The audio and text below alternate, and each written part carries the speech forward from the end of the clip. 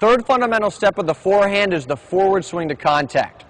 The previous steps of the forehand got you prepared, and from this position you have to do three things to get to your contact point.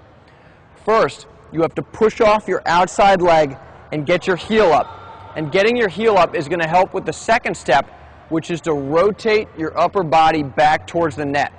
It's hard to rotate all the way around if your heel doesn't come off the ground. Now the third step is to swing forward to your contact point.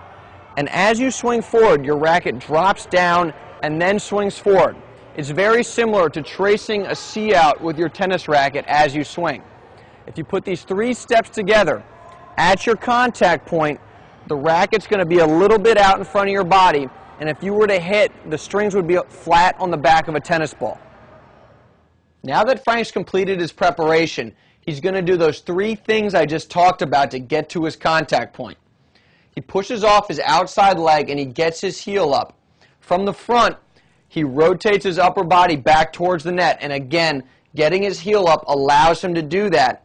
And then back from the side view, he drops his racket down and swings forward to his contact point. So at contact, he's hitting the ball a little bit out in front of his body. If we watch it again, he does those three things all at the same time to get to his contact point. This is Murat Safin again completing his preparation, and from here he's ready to swing forward to his contact point. So if we look at him from the side, this is him in the process of swinging forward, and he's pushing off his outside leg, he's got his heel up, he's rotating his upper body back towards the net, and he's swinging forward with his arm. He's dropped it down and swung forward. Now again from the front, this is him at contact, and he's fully pushed off his outside leg. He's actually in the air. He's completely rotated his upper body so he's facing the net now, and he's swung forward with his arm, and he's making contact with the tennis ball a little bit out in front of his body.